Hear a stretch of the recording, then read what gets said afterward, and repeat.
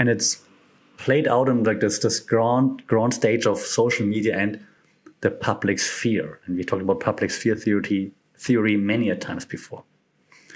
So as I wrap up, I obviously am very curious to hear what you think about it.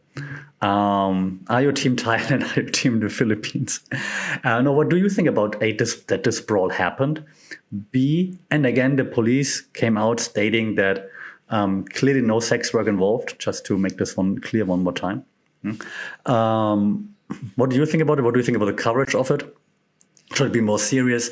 Are you okay with like all the jokes, the memes and everything that's surrounding it?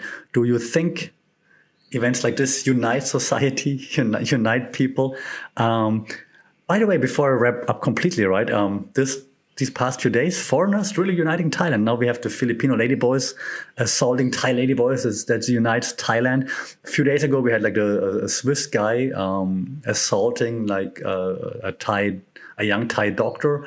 She was sitting on the stairs that led to his property at the beach, and he kicked her.